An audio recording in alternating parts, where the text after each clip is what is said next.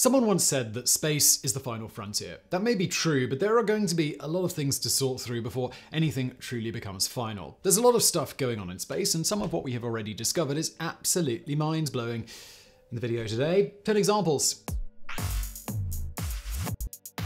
Number 10. Giant booze cloud. Belarus has the highest alcohol consumption in the world at 17.5 litres per capita. That's a good deal of booze, but Belarus would have nothing on the region of space known as W3OH. This area is what is known as a stellar nursery, and stars are being formed there. In the midst of that is a massive expanse of booze, a 288 billion mile long cloud of methyl alcohol. Methyl alcohol doesn't have a lot of uses for people looking to get a buzz. It's the kind of alcohol found in antifreeze or in fuel. Drinking it would kill you, but in fairness, trying to consume a 288 billion mile long bridge of any liquid would also kill you. The booze is part of a filament of what is called massing gas, a burst of energy released as a maso from a giant cloud of gases rotating around a central star. Number 9. Glass rain. Back in the day, Prince once sang about purple rain, and while it was never really clear what he was talking about, at least it didn't sound as dangerous as HD 189773b.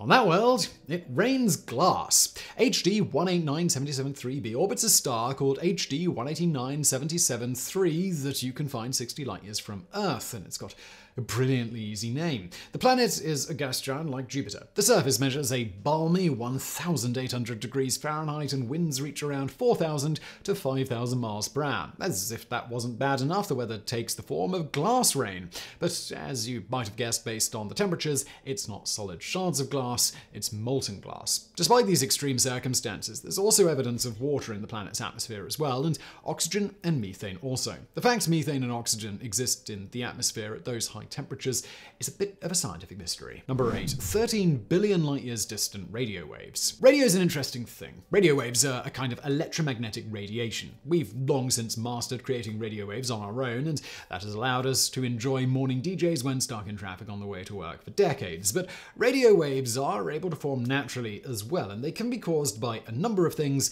including cosmic phenomena. People are always monitoring the skies to find radio signals from alien intelligence. While nothing that seems to have come from an intelligent source has been found so far, we have discovered different radio emissions over the years. And one of the most interesting ones discovered so far was isolated in 2021. The emissions are coming from something called a radio-loud quasar. That's essentially a supermassive black hole that could be a few million times the size of our sun. The black hole is so big and it swallows up so much gas and matter that it releases huge amounts of energy as it does so. That energy, electromagnetic energy, releases radio emissions. That was what scientists recently discovered. Now, any old quasar will release these radio signals, so in and of itself, this isn't entirely unique, but these emissions are the oldest ever discovered, dating back 13 billion years. The universe was a remarkably young 780 million years old when these signals were first released. Number 7. Phosphine gas on Venus. The search for life in the universe has a lot of potential avenues to take. Once upon a time, people pondered the idea of moon men. Mars has long been a source of wonder, from the fantastic tales of H.G. Wells to the more recent considerations for the potential of microscopic life to have once existed on the planet.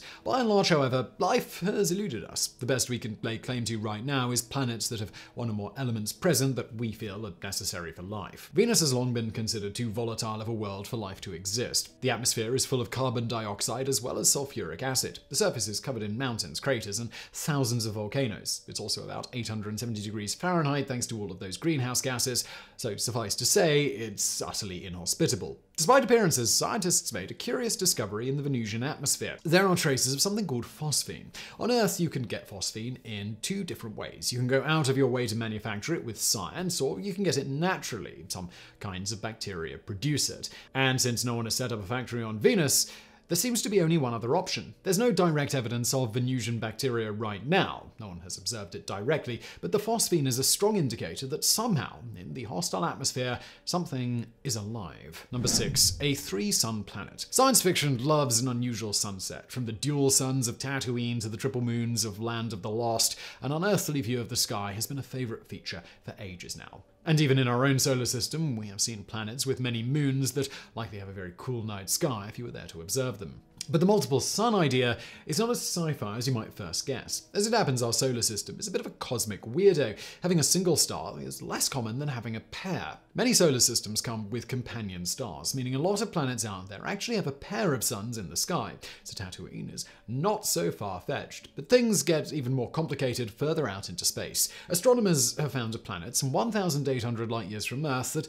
exists in a triple star system. Typically, it's very hard for scientists to discover planets in multi-star systems because all those suns make it hard to see things. This particular planet, a gas giant, has an unusual orbit. There are also quadruple star systems out there with 4 suns, and there has even been a quintuple star system discovered as well. Number 5, a zombie star. You're unlikely to ever hear of anything in space that sounds cooler than a zombie star. The name is about as cool as stellar phenomena get. And the reality is actually pretty cool as well, even if it doesn't make a whole lot of sense to the astronomers who are trying to figure it out. Known as IPTF14HLS, the star was discovered back in 2014 when it went supernova. That in and of itself is not very interesting in an astronomical sense. Stars go supernova all the time, it's how many stars end their lives. But this particular star went a little odd compared to the rest. Instead of fading out until it was dead, IPTF14HLS started getting brighter again after its initial fading. It would brighten and dim over and over again for years. Curious about the phenomena, scientists checked out previous records of that region of space and discovered that it actually went supernova back in 1954. Then, 60 years later, it had built up enough power to do it all over again. The exact mechanism that allows this star to die and come back to life again is not known right now, and it seems to be unique in the observable universe for the time being. Number 4, the BillionYear Rotation. The universe is made up of a stunning number of galaxies. Like the Milky Way, these are vast expanses of multiple stars and planets. Galaxies tend to group together in similar patterns. The result is that there are only a few different shapes of galaxies. These include irregular galaxies, elliptical galaxies, and disk galaxies.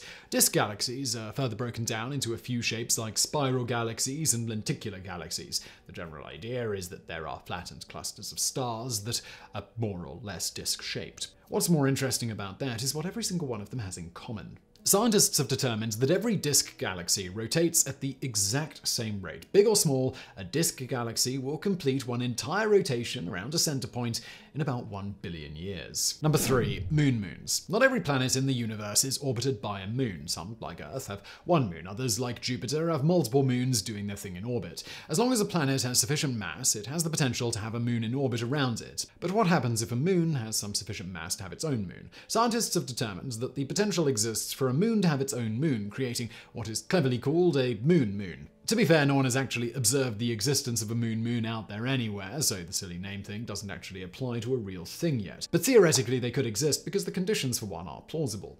If a planet and a moon had a large enough space between them, and the moon was large enough while the moon was small enough, then mathematically all three could work together in a perfectly stable orbit. The conditions have to be pretty precise. The moon has to be around 600 miles in diameter, while the moon would need to be around 6 miles in diameter. If those numbers were off, the moon would either be shot into space or smash into the main moon. It's worth noting that several moons in our own solar system meet these criteria, including our own moon. If the right-sized moon showed up, it could happen. Number 2, magnetic rogue planets. We're mostly accustomed to planets being reliably in place. They rotate in stable orbits around stars and don't tend to wander out into space all that much. That's how it usually works anyway, but not always. Rogue planets are planets that are not in a proper orbit. They're free roaming around the universe like pinballs. They're also far more common than you might expect. In our galaxy alone, it's estimated that there may be billions or even trillions of them. And with that in mind, discovering a new one sounds rather underwhelming.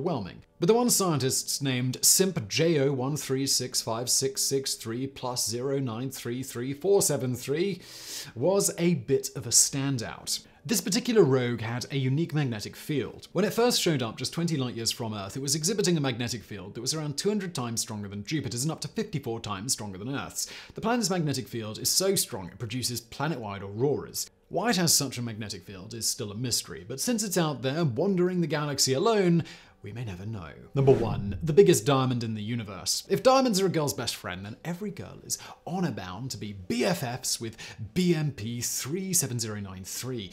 In the constellation Centaurus, around 50 light-years from Earth, BMP 37093 is what is known as a variable white dwarf star. Once brighter than our own sun, BMP shrank and condensed, and that made the carbon center of it crystallize into a 2,500-mile-across diamond. The largest diamond in the history of the Earth was the Golden Jubilee Diamond. It was found in 1986 in South Africa and started life as a 755-carat raw diamond before it was cut down to a 545-carat diamond. The Cullinan Diamond was the largest rough diamond ever found at over 3,000 carats. Those are so badly shamed by BMP, it's barely worth mentioning them. BMP's diamond core would be roughly 10 billion trillion carats, and it's around 1.1 times the mass of our sun. So I really hope you enjoyed this video. One other plug here at the end. If you haven't already, please make sure you check out one of my newest channels, Explored, spelled XPLRD. It's sort of documentary style stuff covering North Korean democracy, smuggling cocaine, stuff like that. Lots of interesting topics. There is a link in the description below, and thank you for watching.